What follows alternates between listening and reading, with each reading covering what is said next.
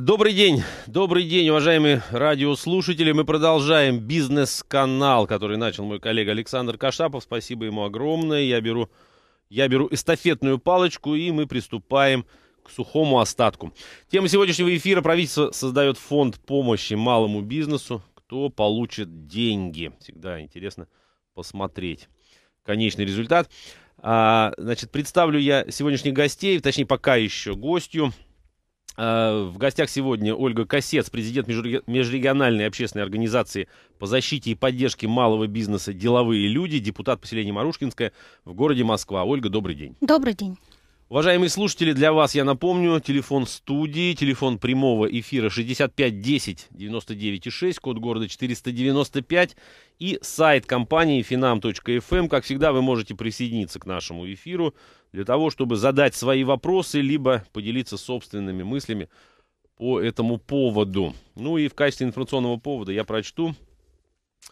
В России будет создан федеральный гарантийный фонд для помощи малому и среднему бизнесу. Об этом говорится в опубликованном 22 января постановлении правительства России.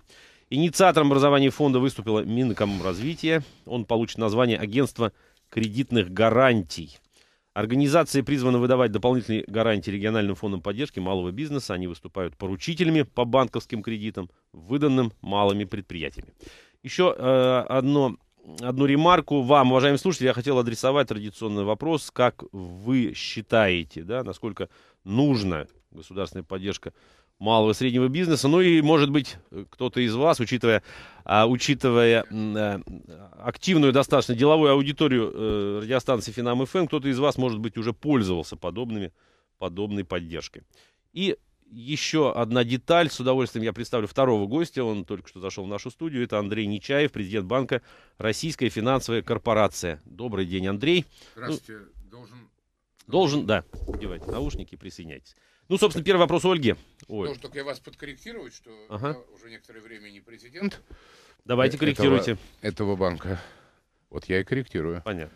Ну, в этом случае, как представлять я вас буду после паузы? Андрей Нечаев, не президент Банка Российской Финансовой. Да, можете меня представлять как председателя партии «Гражданская инициатива». Я прошу прощения за опоздание. Просто ровно в этом качестве я сейчас был у Сергея Евгеньевича Нарышкина, у которого был совет по проблемам ЖКХ. Я понял.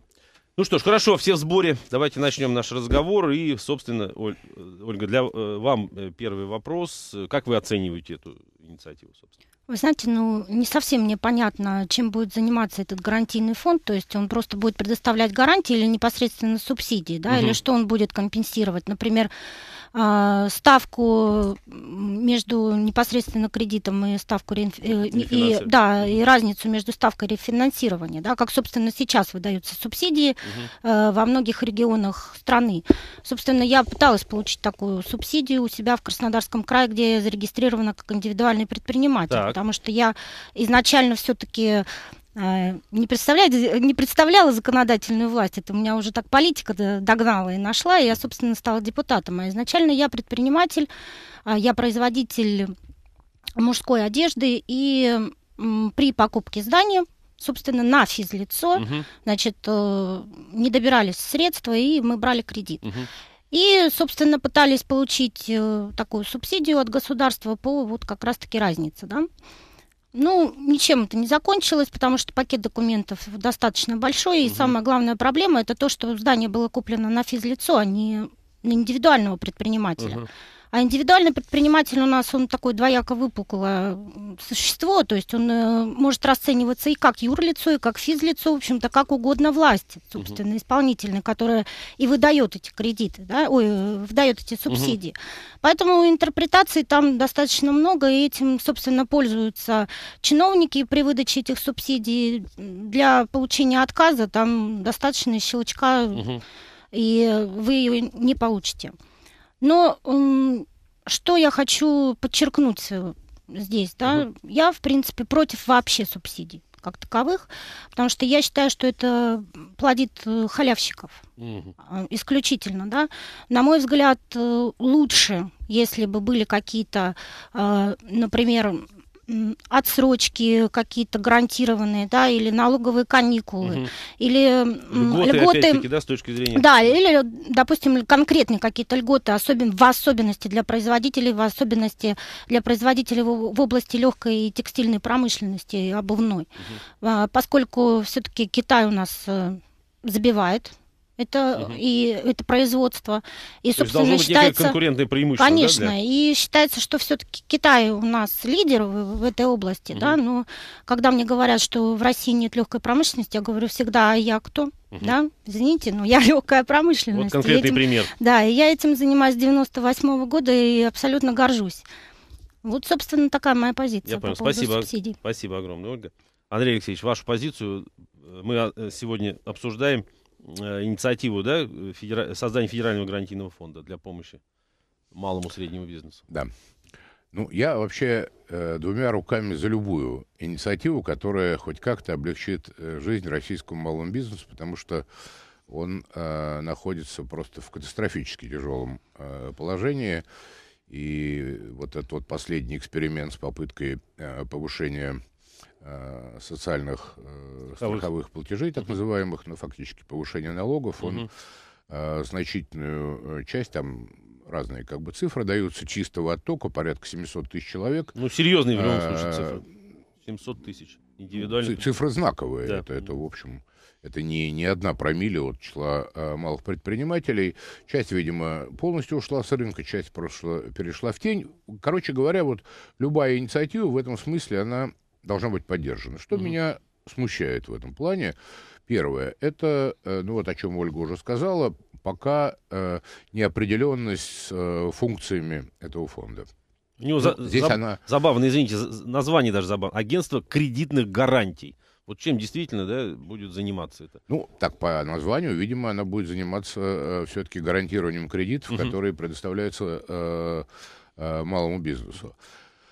Что меня смущает еще, это очередное такое административное упражнение. То есть мы создаем еще один институт, значит, какие-то деньги пойдут на его создание, какие-то деньги пойдут на зарплату квалифицированных специалистов, там здания и так далее, и так далее. Предполагает, что он будет получать лицензию Центрального банка, поскольку сейчас это в формате, правда, тоже какая-то такая новация, но из того, что я читал в прессе, депозитно-кредитная организация. И причем вот я сейчас читаю, у меня эта выдержка есть, не банковская депозитно-кредитная. Да, ну, скорее всего, это, конечно, не квалифицированный журналист просто писал, потому что у нас в законе вообще нет такого института депозитно-кредитная организация. У нас есть банки и небанковские кредитные организации.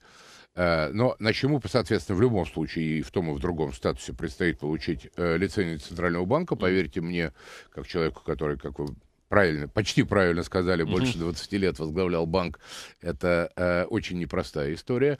И сразу уже начинают оговариваться какие-то льготы, которые фонд будет иметь именно как кредитная организация, поскольку регулирование Центрального банка, оно постоянно ужесточается. И, скорее всего, если он не будет такого рода поблажек иметь, то этот фонд просто Центральный банк вынужден будет закрыть, потому что его деятельность будет не соответствовать по нормативам, по лимитам, не соответствовать деятельности небанковской кредитной организации. То есть мы сразу создаем институт, который априори претендует на некоторые особые положения, особые льготы и так далее, что мне представляется неправильным. У нас есть уже достаточное число институтов развития, и Внешэкономбанк, и специальный банк по поддержке малого и среднего бизнеса. Значит, мы не удовлетворены их работой? Да. Ну, априори скажу «да». Вот. Но если государство не удовлетворено их работой... Но значит ли это, что создание нового органа... Да, создавать еще одну бюрократическую структуру. Ну и самое главное, если все-таки таковая структура будет создана, каковы будут конкретные критерии принятия решения и насколько эти критерии принятия решения будут коррупционно емкие. Это то, о чем говорила Ольга как раз, да, когда вот свою точку зрения формулировала. К сожалению, это беда нашей экономики, что у нас многие, в общем, вполне благие намерения, которыми вымощена дорога в ад, вот они потом очень быстро обретают какую-то такую коррупционную подоплеку. У нас чем больше говорят, что поддержим малый бизнес, тем больше он тонет, знаете. Это вот просто какая-то катастрофичная такая ситуация. Вот у меня такое ощущение, что в начале 2000-х начали формировать законы, как раз-таки, которые касались малого бизнеса, даже вот тот же пресловутый 271 ФЗ, на основании которых были закрыты повсеместно на территории всей Российской Федерации открытые торговые площадки. И вроде бы как из лучших побуждений всех предпринимателей должны были перевести в капитальные сооружения. Но никто тогда не просчитал риски для предпринимателей, да, что, собственно, где-нибудь в деревне Козявка, да, за Уральскими горами никто не будет никаких капитальных сооружений строить, в принципе, да, и никто не будет никого никуда переводить и никаких льгот там в этом здании предоставлять для тех арендаторов, которые 15-20 лет там работали, да, какой-то бизнес создавали. И, собственно, вот те законы, которые в начале 2000-х формировались, они сейчас как раз-таки отыгрываются на малом бизнесе. Вот, это мое чистое такой вот взгляд изнутри. Да.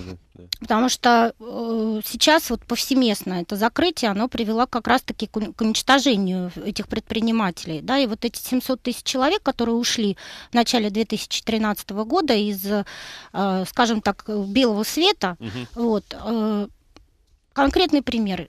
Екатеринбург.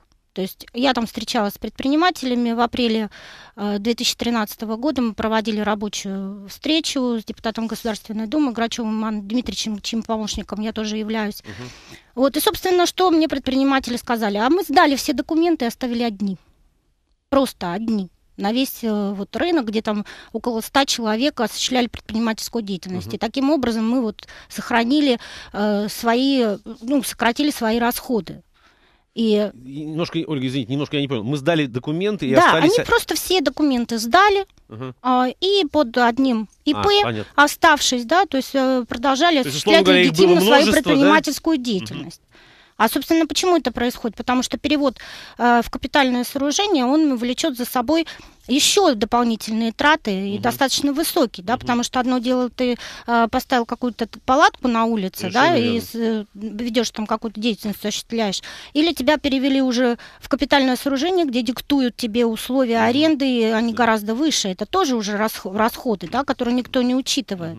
И, соответственно, чаще всего, ведь государство это не учитывает, что у предпринимателей тоже идет рост расходов. И помимо тех налогов, которые якобы у нас самые лучшие в мире, да, и самые низкие, ведь существует еще и достаточно большой такой скрытая такая часть расходов, да, и в том числе и серые схемы арендных платежей, которые очень часто используются на торговых площадках. Я понял. Андрей, вам вопрос. Ольга некоторое время назад точку зрения свою тоже достаточно субъективную, оригинальную, да, озвучила, что, собственно, субсидирование малого бизнеса это не есть хорошо, потому что это рождает такой паразитирующий, что ли, да, такой образ жизни, это халявщики, как Ольга выразилась. Насколько вы согласны с этой точкой зрения? Я вообще сторонник той точки зрения, что малому бизнесу можно не помогать, главное ему не мешать. В этом смысле вот идеи того же субсидирования это все из серии таких попыток псевдопомощи. Ну, вот, кстати, возвращаясь к тому, что я сказал, вот эти административные упражнения, вот у меня такое ощущение, что у нас все время какой-то эксперимент, административный эксперимент ставится над малым бизнесом. У нас уже был фонд поддержки малого бизнеса федеральный. У нас был даже комитет по поддержке, не помню, как он точно назывался, когда его возглавляла Ирина Хакаман, она даже была членом правительства, это, так сказать, такая была вершина административной пирамиды по поддержке малого бизнеса. Значит, потом комитет ликвидировали, пару лет назад ликвидировали фонд, передали все это в регионы, теперь опять возрождается под другим именем тоже некий федеральный фонд. Тут, мне кажется, пора в этом административном поиске истины и ража все-таки как-то остановиться. Вот что можно было бы сделать в рамках «Не мешай»? Действительно, еще более. Здесь был, справедливости ради, надо сказать, какой-то шаг был сделан в позитивную сторону, но тем не менее, значит, еще сократить всякого рода проверки. сделать реальные налоговые каникулы, особенно для вновь образующегося малого бизнеса, что гораздо важнее. Особенно те, кто не на упрощенке. Есть и такие вот предприятия, так где-то между малым и средним бизнесом, о которых тоже не надо забывать. Вот когда мы говорим о том, что у нас ставки налогов, действительно, они достаточно низкие формально. Но то, как формируется налоговая база, вот тут мы, простите, посреди планеты всей. Несколько лет назад была сделана такая аналитика, Ernst & Young, известная аудиторская компания, значит, сравнивала налоговую базу по налогу на прибыль у нас и в Соединенных Штатах. Так вот, по их оценкам, у нас как бы эффективная ставка должна быть увеличена минимум в 1,5 раза. То есть она реально там не 20%, как она у нас, а 30%, потому что вы можете списывать на себестоимость. Не в соответствии с традициями делового оборота, как во всем мире, а в соответствии, в ряде случаев, еще существуют устаревшие нормы Минфина советских времен. Значит, там, командировочные. То есть у нас даже проценты по кредитам, которые вы можете списывать на себестоимость, они лимитированы соответствующими нормативными документами того же Министерства финансов и налоговой службы. И я тут могу до конца передачи загибать пальцы, сколько у нас статей себестоимости лимитированы. Когда-то... И еще трудно доказуемо. Когда-то с возвратом НДС это просто... Да. Я понимаю, что есть мошенничество в этой серии. Есть, действительно, они есть. Ну, так простите, пусть этим занимаются соответствующие органы, УБЭП и Следственный комитет и другие наши многочисленные правоохранительные органы. Но любая попытка получить возврат по НДС заканчивается в лучшем случае камеральной проверкой. В лучшем случае. Без нее просто вот автоматом вы ничего не получите. Вообще, когда-то Владимир Владимирович Путин, когда он первый раз... Наверное, когда он второй раз был, я уже перестал путаться, когда он второй раз был президентом, он назвал нашу систему налогового администрирования налоговым рэкетом. И, надо сказать, дал довольно строгие поручения по внесению изменений в законодательство и правоприменительную практику. С большим сожалением должен констатировать, что изменения были внесены, только система стала еще хуже. В другую сторону поменять. То есть ни о каком равенстве прав налогоплательщиков и налоговых органов или о презумпции невиновности налогоплательщика, которая формально продекларирована в налоговом кодексе, на практике у нас нет речи. Но одно дело крупная компания, которая может нанять там десятки адвокатов, и другое дело, значит, малый бизнесмен, который с утра до вечера и так, как белка в колесе, крутится, и еще ему заниматься этими юридическими разборками, для этого нет просто ни сил, ни времени, ни денег. Очевидно.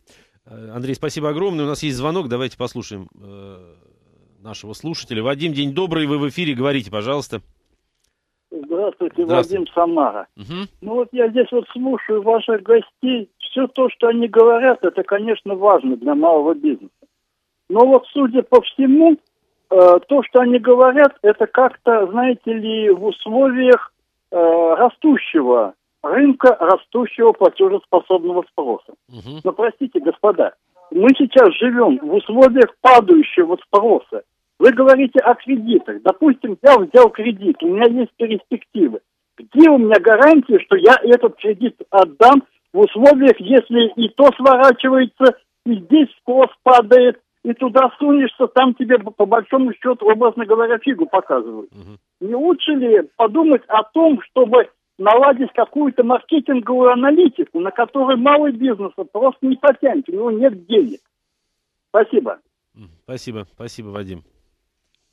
Затрудняюсь ответить, да, у нас, собственно, маркетинг проводится, да, и, допустим, там, институт омбудсмена, я была у них вот на сетапе, по-моему, во вторник у нас это все мероприятие проходило на прошлой неделе, точнее, в пятницу на прошлой неделе. И, собственно, там достаточно огромный институт создан для того, чтобы как раз-таки изучать вот эту вот проблематику, а где же у нас там узко, тонко и где порвется. И как раз-таки вот тоже обсуждался вот этот вопрос о создании этого гарантийного фонда, ну, так очень вскользь. И, ну, на мой взгляд, понимаете, у нас достаточно молодое государство, да, и то, что у нас законы меняются, это ведь просто потому, что в действительности мы ищем путь и ищем место, на котором мы все-таки остановимся, да, ну вот, к сожалению, мы живем в такие вот времена переходные, и с этим уже придется смириться, как так или иначе. Я просто хочу отметить то, что я присутствовала там, вот обсуждали мы вопросы, какие нужно, да, вот изменения внести для того, чтобы все-таки малому бизнесу жилось хорошо. Я выступала с инициативой о законодательной инициативе по франчайзингу. И меня вот так жестко отмели и сказали, что ну подождите, вот нет обращения от предпринимательского сообщества, никто не жалуется. Да, собственно, я говорю, ну это же предупредительные меры. Потому что есть Гражданский кодекс, есть 54-я статья, вернее, глава, и которая существенно ничем не подкреплена. И федерального закона на эту главу нет. Хотя, в принципе, у нас законодательство построено так, что есть глава, должен быть федеральный закон. И 54-я глава у нас звучит только о коммерческой концессии, не более того. И у нас существуют дутые франшизы, которые этот малый бизнес налево и направо кидают. И при входе в торговые центры, соответственно, да, или я там полибрендовый магазин, а-ля тетя Глаша, которая торговала на рынке, да, там носочками, вот зашла в торговый центр, и ей говорят, нет, вы только можете там зайти под брендом. Естественно, тетя Глаша кидается, ищет субсидии, ищет кредиты, ищет, как войти, под дутой франшизы заходит, разоряется. Кому она будет претензии предъявлять? Государство ей ответит. Мы вам ничем не можем помочь. Чиновники ответят, ничем не можем помочь. Институт омбудсмена тоже ответит, мы ничем не можем помочь, мы заключили на самом деле договор поставки продукции, а не франчайзинговый договор. Вот и все. Ну, собственно, меня сразу же отмели и сказали, что нет, ну, вы подождите, вот обращений нет. Какой смысл по этому поводу сейчас вообще разглагольствовать? Да, Андрей. Ольга тоже хорошую тему затронула, но я хотел все-таки вернуться вот к вопросу слушателя, потому что у него как бы там несколько, на самом деле, пластов есть. С одной стороны, вот чем, собственно, хорош бизнесмен как тип человека, да, он готов идти на риск. И то, о чем слушатель спрашивал, это нормальный коммерческий риск. Есть, да, бывают подъемы в экономике, растущий бывают спрос, спады. падающий спрос. Вот Значит, бизнесмен готов работать и в той, и в другой ситуации. Просто мы говорили о том, что давайте ему не мешать. Но если говорить о спросе, значит, у нас есть законодательство, в соответствии с которым не менее 10% любого госзаказа, а по ряду позиций 20%, должно быть предоставлено малому бизнесу. Оно нарушается тотально. Тотально. В лучшем случае роль малого предпринимательства играют абсолютно аффилированные с местными чиновниками там, муниципального уровня или регионального уровня, иногда и федерального уровня, значит, компании. И формально эта квота там исполняется, реально никакого малого бизнеса там нет и в помине. Поэтому, а это у нас, простите, госзаказ, это уже сейчас при нашем раздутом бюджете нынешнем, это не нищие 90-е, это триллионы рублей, и, соответственно, 10-20% это сотни миллиардов рублей. Это было бы, конечно, колоссальным подспорьем для малого бизнеса. Госкомпании, на которые этот закон вообще очень вяло распространяется. Ведь на чем во всем мире живет малый бизнес? Да, есть, конечно, такая традиционная часть, там, ремесленничество, торговля, уличная мелкая, там, мелкий ресторанный бизнес, но подавляющая часть малого бизнеса, в том числе и инновационного, живет на обслуживании крупных компаний. Вокруг каждой крупной компании целый шлейф таких в хорошем смысле рыб прилипал, да, которые там или какие-то комплектующие для них делают, или какие-то разработки, или какие-то сервисные услуги, или какие-то консалтинговые услуги. То есть максимум эти компании сбрасывают на аутсорсинг, и значительная часть этого достается малому или среднему бизнесу, а если малый и средний, то 100%. Значит, у нас фактически была сделана в последние годы, на мой взгляд, крайне ошибочная ставка на строительство государственного капитализма, когда решающую роль в любом секторе экономики играет или государственная, или так или иначе подконтрольная государственная компания. Хорошо. Давайте в полной мере мы действия вот этого закона, раз они сами так сказать, не хотят повторять опыт там Боинга, General Motors, Мерседеса и так далее. Ну, давайте, значит, будем их к этому понуждать. И уверяю вас, вот дальше никакие маркетинговые исследования специальные не понадобятся, хотя, конечно, проводить их тоже не вредно. Я понял. Спасибо огромное.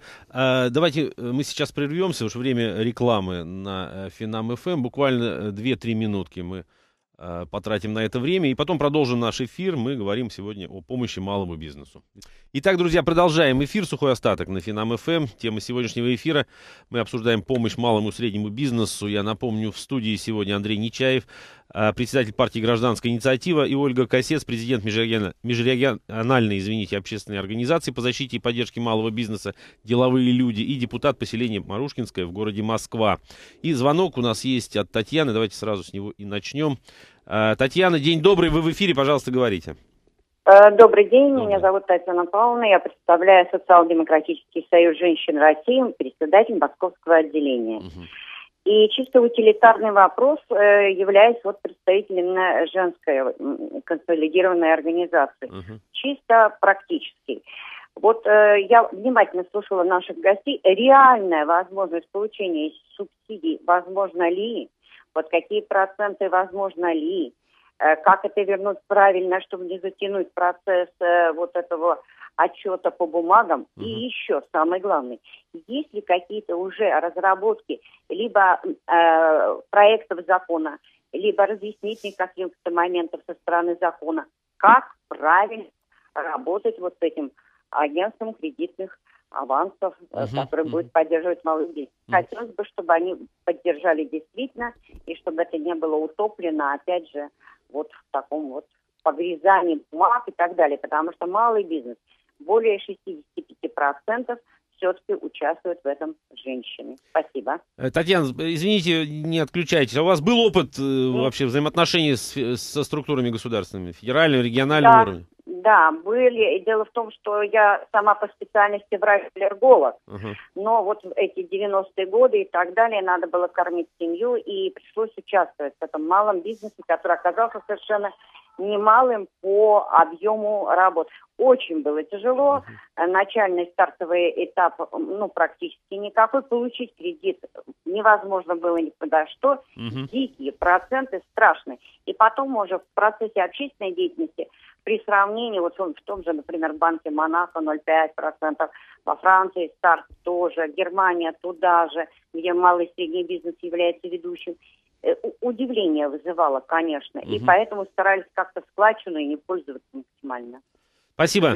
Спасибо, Татьяна, за звонок. Уважаемые слушатели, я напомню, 65 10 99 6, код города 495, телефон прямого эфира. Звоните нам в студию, задавайте вопросы моим гостям и, собственно, поделитесь собственными мыслями по этому поводу. Нужна вообще государственная поддержка малого бизнеса, в каком формате она должна происходить? Татьяна, да? Татьяна, да.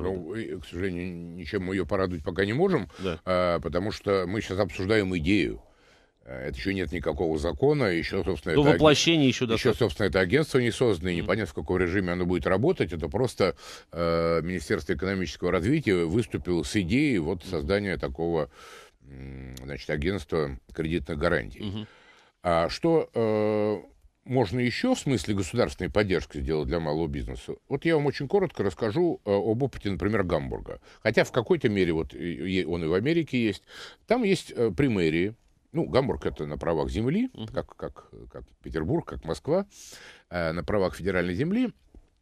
Там при мэрии есть специальная служба по поддержке бизнеса. Вы туда приходите, говорите, у меня есть такая-то бизнес-идея. С идеей прихожу только. Да. Дальше они вам говорят, для того, чтобы зарегистрировать фирму, надо такие-то документы, простейшие. Тут вы можете получить субсидированный кредит. Здесь вы можете получить маркетинговую информацию. Здесь вы можете получить консультации по ведению налогового и бухгалтерского учета. Все так или иначе там же или в партнерских организациях. И через неделю вы выходите, собственно, обладателем, еще не бизнеса, но всех формальных предпосылок для его создания. Это называется реальная государственная поддержка. Я понял. Вот вы сейчас слушаете, Ольга, вспоминаете опять то, что было раньше, ну и, по крайней мере, когда вы занимаетесь. Вы знаете, у меня такое ощущение, что в начале 2000-х вот гораздо проще было бизнес вести. Ну, по крайней мере, мне не требовались... А в начале 90-х еще проще. Да. Когда я был министром, просто был золотой век. Да, ну мы начинали вообще смешно, собственно, и тогда у нас, наверное, вообще никто не требовал никаких документов и отчетности. Но когда это начало как-то структуризироваться, я вот именно тот момент, да, вспоминаю, когда именно начало структуризироваться и начали создаваться какие-то условия, законы, да, нужно было идти каким-то определенным путем. И вот я вспоминаю это время, мне не требовалось там определенных каких-то вот консультаций глобальных, да, мне не требовался на работе юрист, мне не требовался бухгалтер, да, то есть мы пользовались услугами, как теперь это модно выражаться, аутсорсинга, да, и стоило это несущие какие-то там деньги, несущественные, да, то есть копейки какие-то, и это не наносило ущерба бизнесу, собственно, самому. А теперь у меня в штате и юрист, и бухгалтер по первичке, и менеджеры, и продажники, и сами швеи, да, то есть... Вы-то уже олигарх уже. Да нет, я не олигарх, я малый бизнес. И судя там по оборотам и по количеству людей, которые у меня работают, я микробизнес на самом деле. А зачем тогда вам такой штат? Потому что я не в состоянии самостоятельно разобраться вот во всех процедурах и во всех законах, которые у нас существуют. Раньше ведь вы тоже самостоятельно не разбирались. Понимаете, их столько... просили... Понимаете, не было столько обременений нам, да, не было вот этих вот, то книжку напиши, то не пиши, то сдай сюда, сдай туда. Нет, понимаете, должна существовать, вот как Андрей Алексеевич сейчас правильно сказал, да, то есть служба одного окна. Как сейчас вот у нас упростили, допустим, регистрацию собственности. Ты пришел в МФЦ, сдал документы, пришел через месяц их получил. То же самое должно быть абсолютно с малым бизнесом, да, то есть либо по получению того же пакета субсидий. Или через месяц получил отказ. Да, то есть по пакету субсидий. Мой простой пример. Я прихожу в департамент поддержки малого и среднего бизнеса города Краснодарского края. Я ничего не отвечаю, меня обвинят в коррупции. Мне говорит чиновник, который, собственно, потом должен принимать субсидии, выдавать субсидии, да, то есть принять у меня документы и, соответственно, рассмотреть их и принять то или иное решение, да, то ли в плюс, то ли в минус. Я говорю, а почему вы мне не можете объяснить? У нас все на сайте написано. Читайте внимательно. Запугали, видимо, чиновника просто-напросто. Ну, у них на каждом, просто вот на каждом окне, на каждой двери прилеплено, да, то есть тут у нас коррупции нет, с восклицательными знаками, это надо было видеть просто. Я говорю, да нет, у меня просто технические какие-то вопросы к вам, да, то есть нет даже консультанта у них, да, который бы разъяснил мне, несведущему в этих вопросах, как же дальше себя вести. Ну и плюс ко всему, вот нет определенных алгоритмов, да, уже отработанных каких-то, по какому-то пути идти. То есть у нас вот перед нами даже не 3 дороги налево, направо и прямо пойдешь, да, а у нас просто их миллион дорог, и куда тебя отправит жизнь, вообще абсолютно непонятно. Даже вот просто вот организация, которую я возглавляю, межрегиональная общественная организация «Деловые люди», мы на протяжении 2 лет занимаемся вопросами институциональной торговли, да. Ну, здесь мне нужно будет часа 3, чтобы вам все это рассказывать. К сожалению, да, я буду очень коротко. Ликвидировали нестационарную торговлю, мешало, нецивилизованно, некрасиво. Хорошо, мы с этим согласны. Но теперь, где алгоритм получения этого нестационарного объекта? Нету. То, что сейчас у нас происходит, это социальные какие-то, значит, преференции, которые выдает ФАС. На основании этого, значит, у нас крупный бизнес получает объекты по всей территории. Я сейчас касаюсь только Москвы, да. Есть такая у нас организация Деловые, люди. Куда вы не ткнетесь, везде вы увидите эту вывеску. Это крупный бизнес, который, я не побоюсь этого слова, аффилирован, видимо, где-то в этих структурах. Он получил массу объектов, и теперь это пересдается в субаренду. На каких правах, вы сами прекрасно понимаете. То есть настоящий малый бизнес этих объектов получить не может. И не получит никогда. Потому что нет определенного алгоритма, нет одного окна, куда бы я пришла и сказала, я хочу вот здесь вот на улице там условно Перерва поставить обратно объект бытовые услуги, который там у меня вот стоял 15 лет, в течение 15 лет. Я не попала в эту схему нестационарной торговли, новую разработанную, но я хочу вот вернуть его обратно. Как мне это сделать? Нет ответа от чиновников. Это вот как раз-таки та поддержка, на самом деле, которая бы эффективно сработала на малый бизнес и на его развитие. А получить субсидию на стартапе 300 тысяч, там 500 тысяч, в разных регионах у нас разные цифры, это все зависит от субсидий, непосредственно выделенной на регион. Ну что ж, получают, они пишут проекты, получают, да, то есть у нас государство думает, что на протяжении там 3-5 лет это вернется в виде налогов, а предприниматель говорит, ой, не получилось. Вот мы плодим таких халявщиков, понимаете? То есть я абсолютно четко уверена, что субсидии это зло. Еще один звонок, давайте мы выслушаем его и потом уже будем подводить итоги. Тогда Александр... кроме, может быть, субсидий безработным на вот открытие собственного дела. Наверняка, да. Александр, мы слушаем вас, вы в эфире, говорите, пожалуйста. Алло, добрый день. Да, говорите. Добрый день. Добрый. Значит, хочу сказать историю про малый бизнес. Мало времени, только у нас мало времени. Да, расскажу-то вкратце. Значит, в Тульской области подавал заявку, там были такие гранты, выдавались, это 2009 год был, выдавались... гранты, 50 грантов на Тульскую область. Угу. Мы подали заявку в последний день приема этих вот заявлений. Мы были 27-ми. Значит, и надеялись, что нам, в принципе, повезет. В общем, и, значит, оказалось так, что когда, как это объяснить, уже был результат конкурса, значит, мы не получили его, получилось 49 организаций, были в Туле, которые, так понимаю, были... сами понимаете, почему они там... Да, слово аффилированным мы сегодня произносим. Произносим, потому что это все абсолютно понятно. Надежда на бизнес, на поддержку бизнеса, который они заявляют, я думаю, никаких. Очень мало в этом случае. Понятно, Александр, спасибо. Да. Андрей, прокомментируйте. Слово аффилировано, насколько теперь самое популярное у нас, если мы говорим о малом бизнесе? Я представил гамбургскую историю, там сидит этот чиновник, и у него есть родственники наверное, оно все-таки наверняка. более популярно, когда речь идет не о малом бизнесе, а о бизнесе покрупнее, потому что не всякий чиновник готов там смело еще связываться с малым бизнесом себя как-то ассоциировать. Но, к сожалению, это просто повальное явление в стране. И тут, знаете, с двух сторон. Вот у нас уже есть целый класс бизнесменов, которые не умеют работать в рынке, а процветание бизнеса которого построено только на особых отношениях с властью. С властью в широком смысле, включая там и Роснефть, и Газпром, там, я не знаю, Аэрофлот, и все эти дальше крупнейшие компании, которые регулярно выигрывают там тендеры, которые регулярно получают там по каким-то другим линиям.